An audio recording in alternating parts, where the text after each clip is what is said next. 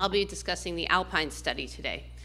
By way of background, we know that Bruton tyrosine kinase inhibition in CLL has been transformative of its therapy because B-cell receptor signaling is required for tumor expansion and proliferation in CLL and B-cell lymphomas, and that B-cell receptor signaling is dependent on BTK. Ibrutinib is the first-in-class covalent BTK inhibitor, which did transform CLL therapy, but has properties that limit its use, particularly treatment discontinuation from toxicities, with discontinue rates of 16 to 23% across many studies. Also, exposure coverage between the dosing intervals falls below the IC50, and variable BTK occupancy at trough has been observed. Zanubrutinib is a second-generation Bruton tyrosine kinase inhibitor designed to have greater BTK specificity than ibrutinib and to maintain exposure coverage above its IC50 throughout the dosing interval. This higher drug concentration to IC50 ratio would be expected to lead to more sustained and complete BTK inhibition, which could potentially improve efficacy.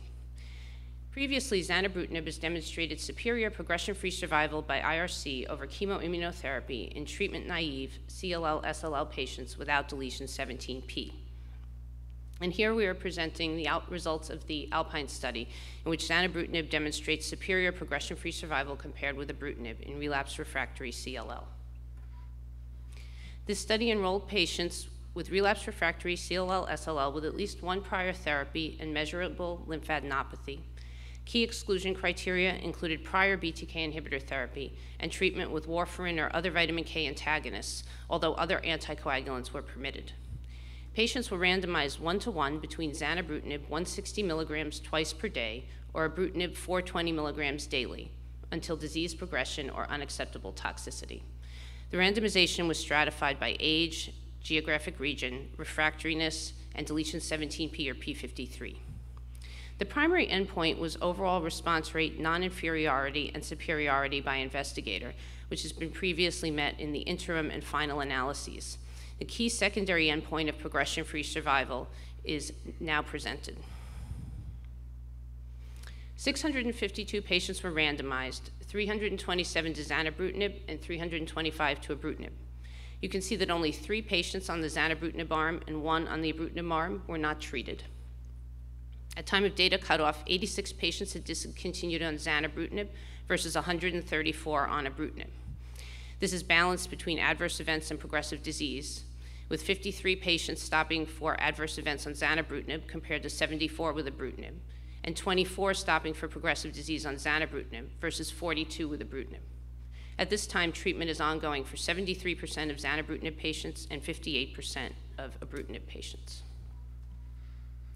Here you can see the progression-free survival curve by IRC with a median follow-up of 29.6 months, demonstrating that zanubrutinib is significantly superior to ibrutinib with a hazard ratio of 0.65.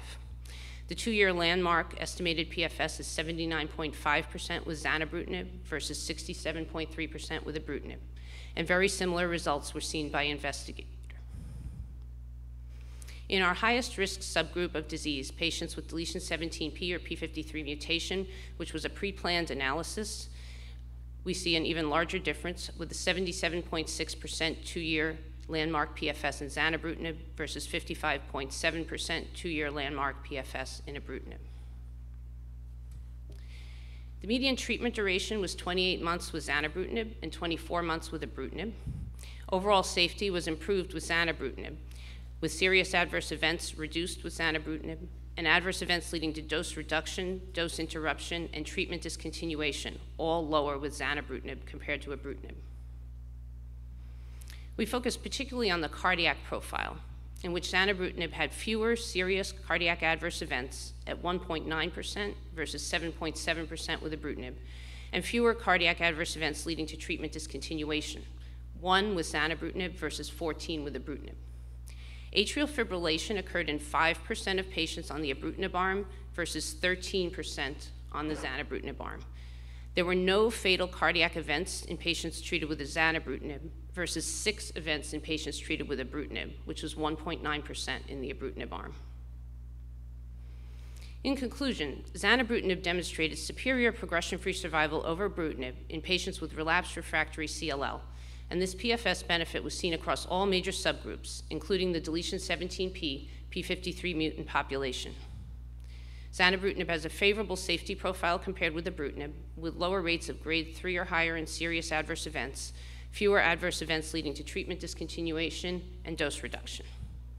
Zanubrutinib also has a better cardiac profile than Ibrutinib, with lower rates of atrial fibrillation, serious cardiac events leading to treatment discontinuation, and fatal cardiac events. Alpine is the first study to demonstrate progression-free survival superiority in a head-to-head comparison of BTK inhibitors in patients with relapsed refractory CLL/SLL. Zanubrutinib has now proven superiority to Ibrutinib in both progression-free survival and overall response rate. Thank you for your attention.